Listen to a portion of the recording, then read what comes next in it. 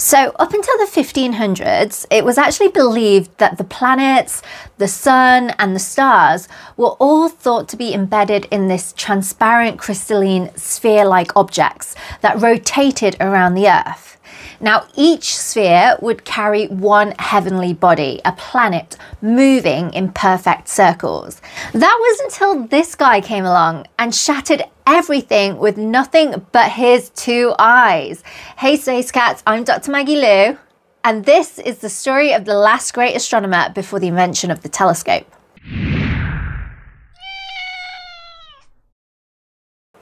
This is the story of Tycho Brahe. But I warn you now, this story is very strange and you wouldn't believe me if I told you, but of course I'm telling you anyway. Meet Tycho. He's a 16th century Danish nobleman with a massive intellect and a massive ego. As a student in Germany, he got into this heated argument with another nobleman, Mandrup Parsberg, who also happened to be his third cousin. So they were arguing over a math formula, though the specific formula was not recorded. This argument over their superior math abilities ended up escalating into absolute violence, and they settled it the only way that they knew to be reasonable. They had a sword duel. And what was the result of this sword duel? Well, Parsberg got the better of the joust when he cut off the majority of Brahe's nose. For the rest of his life, Brahe proudly wore a prosthetic nose made out of gold and silver alloy, you know, because he was rich and he could do that kind of thing. He would carry his nose in a wooden box with the glue that he used to make it stick on. And remarkably, he wasn't one to hold a grudge. He actually ended up becoming very good friends with Parsberg in the end. So Tycho Brahe got interested in astronomy because he thought it would be amazing that a person would be able to predict astronomical events. It would be this impressive skill that he could bring out to parties whenever. In fact, Tycho was an avid astrologer, and he would often do horoscopes for his friends, many of which turned out to be true. After 1566's lunar eclipse, Tycho announced that the eclipse foretold the death of a Turkish sultan. And a few weeks later, news was received of the sultan's death. But unfortunately for Tycho, it turned out that the sultan had actually died before the eclipse took place. That, and also he was very old, I think about 83. Tycho Brahe was renowned for his incredibly precise and extensive naked eye observations.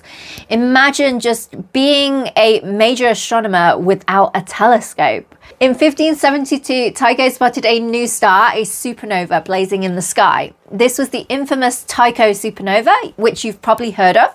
But at the time, it was a complete shock because according to old models, nothing was supposed to change up in the skies, up in the heavens. Tycho's meticulous observations proved it was in fact a distant star, not something local, not a local atmospheric event. And a few years later, he actually did the same with another observation, but this time with a comet. By comparing the observations, he found no detectable parallax, so the comet didn't move with respect to the background stars at a scale that would be expected if the comet were to be close to Earth, like inside the atmosphere or below the moon. Instead, the comet must have been much further away than the moon, meaning that it must have travelled through the supposed solid crystalline spheres that carried the planets. If the comet could move freely through the heavens, then that means the spheres couldn't have been solid. His findings proved that the heavens were not fixed crystal spheres after all. This was a major blow to Aristotle's geometric model of the universe, where Earth is the centre of everything. The King of Denmark was so impressed with Tycho that he gave Tycho an entire island. And Tycho used it to build Uraniborg, meaning Castle of Urania, a fortress dedicated to astronomy. He and his team spent over 20 years building scientific instruments like compasses and sextants and recording the positions of planets and stars with unprecedented accuracy. Tycho published so much research that he literally ran out of paper. So his solution, as any reasonable astronomer would do, was to build his own paper mill, and he powered it by the artificial fish ponds that he had dug around his island. But even with all the paper in the world, his final book kept getting delayed, and this was because Tycho just couldn't stop adding to it. His personal life was just as eccentric and unconventional as his research. Though he never formally married, he actually lived with the mother of his 8 legitimate children. So according to ancient Danish law, a woman who lived publicly with a man for 3 winters would then automatically be considered your spouse or your wife. Over the years, Tycho had many people visit his island, and of course he would throw these lavish parties. His eccentric household was the stuff of legend. Tycho had a dwarf who he named Jep, and he would have this dwarf sit at his feet at all his parties because he believed that this jester was clairvoyant. One time, Tycho had his 2 assistants sent to Copenhagen, and on the day that they were meant to come back, the dwarf suddenly burst out during a meal, "See how your people are laving themselves in the sea." And it turned out that his assistants had been shipwrecked. Also, whenever anyone was ill at Uraniborg, the dwarf would give his opinion as to their chances of recovery or death, and it always turned out to be right. Then there was his unusual array of pets, including a pet elk that he let roam free. It tragically died after drinking too much beer at one of his banquets, and it tumbled down the stairs, killing it. The elk, not Tycho.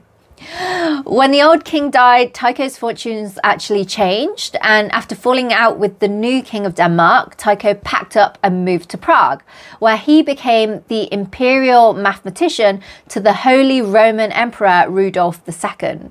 It was there in 1600 that he hired a young assistant who you may also have heard of, Johannes Kepler. And just a year later, on his deathbed, Tycho handed over his life's greatest treasures to Kepler. This was decades of precise astronomical observations. That data became the foundation for Kepler's laws of planetary motion, which in turn paved the way for Newton's law of universal gravitation. So without Tycho's obsessive work, Kepler and Newton's breakthroughs would both have been impossible. And if you think the elk died under weird circumstances, wait until you hear about how Tycho passed away.